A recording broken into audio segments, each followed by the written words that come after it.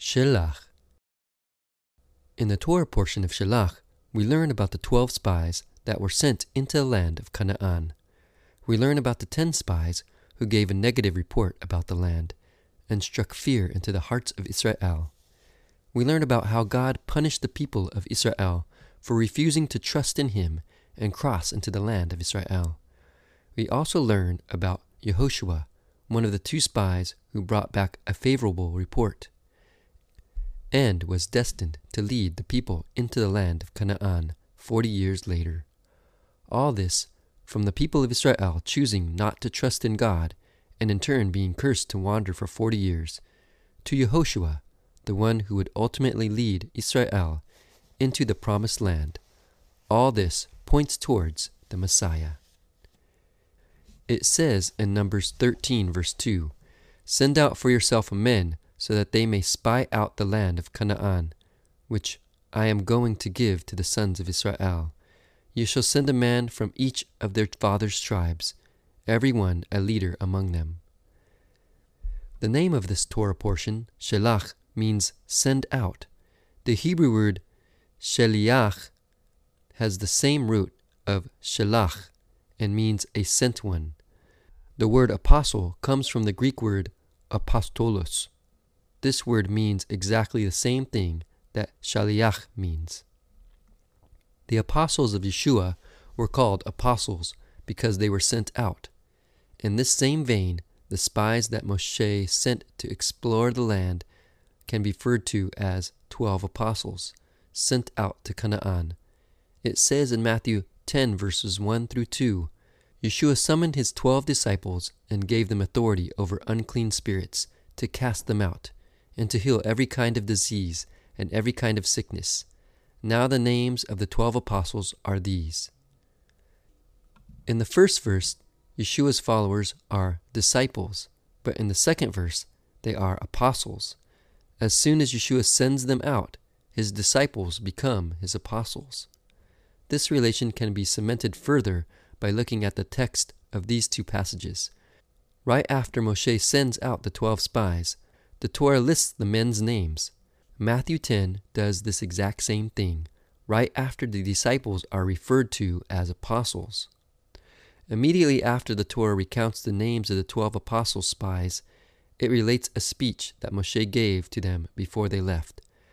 This speech consists of instructions for their mission, things they are supposed to notice, and goals they are supposed to accomplish.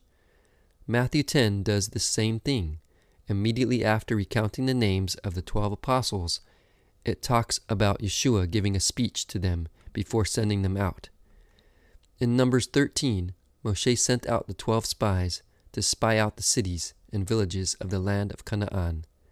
In Matthew 10, Yeshua sent the apostles to the lost sheep of Israel among the cities and villages of the land of Israel, telling them not to go in the way of the Gentiles. They were to stay within the land of Canaan with the express intent of helping the people of Israel. When Yeshua sent out his disciples, he sent them out in pairs. It does not say in the Torah that the spies went in pairs, but it implies it. Yehoshua and Caleb are a pair. There are 2 men who carry a cluster of grapes on a pole, and when Yehoshua sends spies to Jericho some 40 years later, he sends them as a pair. The connection between the sending out of the 12 spies and the sending out of the 12 disciples hints towards the deeper meaning of Yeshua's mission. The future of the people hung in the balance in both missions. When the spies returned and gave their evil report, it is said that the current day of the month was the 9th of the 5th month, Tisha B'Av, a Jewish fast day upon which multiple calamities throughout history have occurred. When the people rebelled and refused to go into the land that God had given them, God doomed the entire generation, as it says in Numbers 14 verse 34.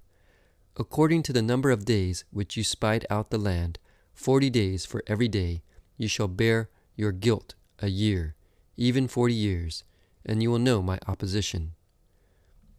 Yeshua believed that his generation was also doomed in a similar fashion. He says in Luke 11:29, "This generation is a wicked generation." He says in Luke 11 verse 50, the blood of all the prophets shed since the foundation of the world will be charged against his generation. He says in Luke 17 verse 25 that he must suffer many things and be rejected by this generation. He told his disciples that this generation would see the judgment that would come upon Yerushalayim. In Acts 2 verse 40, when the apostles were sharing their message, they said, "Be saved from this perverse generation." 40 years later, one biblical generation later, on Tisha B'Av, the Romans burned the holy temple, destroyed the city of Yerushalayim, and took its population into captivity. This was the great judgment that Yeshua had warned about. This great judgment began the exile of the Jewish people from the land of Israel. That still exists to this day. Yeshua knew this would happen if the people of Israel didn't accept his invitation to enter the kingdom. This is why he sent out his 12 disciples with the message in Matthew 10 verse 7, "Repent, the kingdom of heaven is at hand." It says in Numbers 13 verses 16, "These are the names of the men whom Moshe sent to spy out the land. But Moshe called Hoshea, son of Nun, Yehoshua." Moshe renamed Hoshea by adding the letter Yod to the front of his name. Hoshea means salvation, while Yehoshua means the Lord saves. The Talmud connects this name change with another famous name change. In Genesis 17 verse 15, God changed Sarai's name to Sarah, removing the letter Yod from Sarai and replacing it with a He to spell Sarah. The Talmud explains that God took this Yod and added it to Yehoshua's name. The letter Yod, which I took from Sarai's name, cried out continuously through the years until Yehoshua came, and I added it to his name, as it is written in Numbers 13:16. Moshe called Hoshea, the son of Nun, Yehoshua. This story implies that Yehoshua carried a direct link to the patriarchs and what they hoped to achieve. In this way, Yehoshua foreshadows the Messiah by leading the people into the promised land. Yeshua will lead Israel into the kingdom, the Messianic age, the resurrection of the dead, and the world to come, as it says in Hebrews 4 verses 8 through 9, "For if Yehoshua had given them rest, he would not have spoken of another day after that. So there remains a Shabbat rest for the people of God." In fact, Yeshua and Yehoshua are the same name. When the name Yehoshua appears in Aramaic, the Aramaic pronunciation truncates it into Yeshua. Yeshua is simply a shortened version of Yehoshua. One could even say that Yeshua's Hebrew name is Yehoshua. Zechariah 6 verse 12 reveals that the Messiah's name is Yehoshua. It happened when the prophet Zechariah made an ornate crown of gold, placed it on the head of the priest, Yehoshua, son of Yehozadak, and declared, "Behold, a man whose name is Branch, for he will branch out from where he is, and he will build the temple of the Lord." According to this, the high priest, Yehoshua, and the Messiah have the same name. In the books of Ezra and Nehemiah, the same high priest appears with the Aramaic form of his name, Yeshua, the son of Yozadak.